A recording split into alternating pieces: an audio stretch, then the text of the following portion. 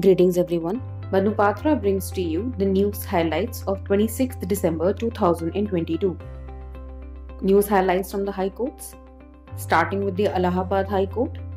The Allahabad High Court has granted bail to Kerala journalist Siddique Kappan in connection with the Prevention of Money Laundering Act case initiated against him by the Enforcement Directorate.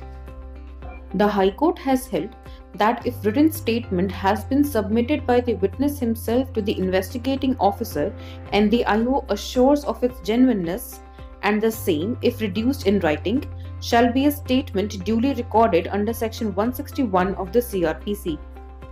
News highlights from the Madras High Court.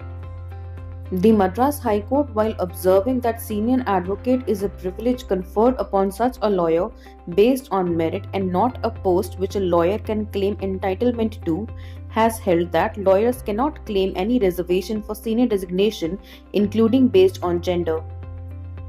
The High Court has held that when a public servant is guilty of negligence and such act results in payment of statutory compensation or relief to victim parties, the monetary loss caused to the state exchequer must be recovered from the erring officer. News highlights from other high courts in the country. The Delhi High Court has held that an order of tribunal rejecting the application for impleading a party to arbitration is not an interim award but merely a procedural order, therefore cannot be challenged under Section 34 of the Arbitration and Conciliation Act. The Calcutta High Court, while referring to Supreme Court's recent judgment in Vijay Madan Lal Chaudhary case, has held that Enforcement Directorate officers are not police officers and their probe is only an inquiry and not an investigation.